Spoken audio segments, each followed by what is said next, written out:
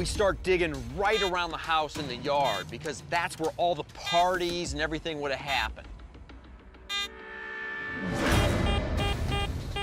Oh, that sounds awesome right there. I get a hit that is so crystal clear, it makes me almost weep. This is down there a ways, though. Drop down, roll the plug out. I start poking the pinpointer in there. Oh, it's way down there in the bottom of the hole. It's a good sign that it's deep, though. I mean, that means it's not like a brand new quarter. Oh, KG! KG!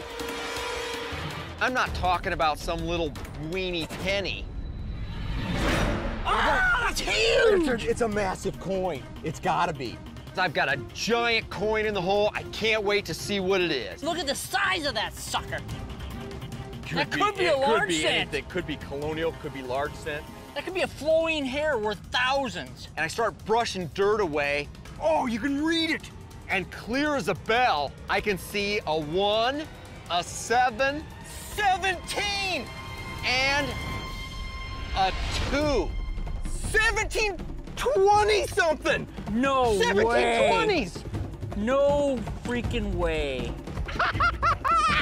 My mind has that weird thing where it like cramps up and you don't know what's happening.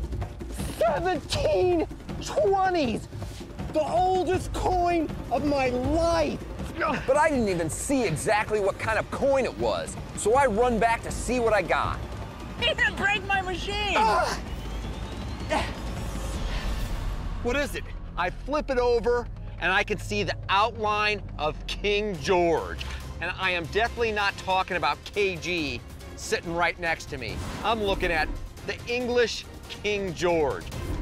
I know I've got an old-time British halfpenny. How cool is that? This is the oldest coin ever, right here, ever. Ringy just completely dethroned me. He like pulled the crown off the king's head, smashed it, and threw it out into the moat.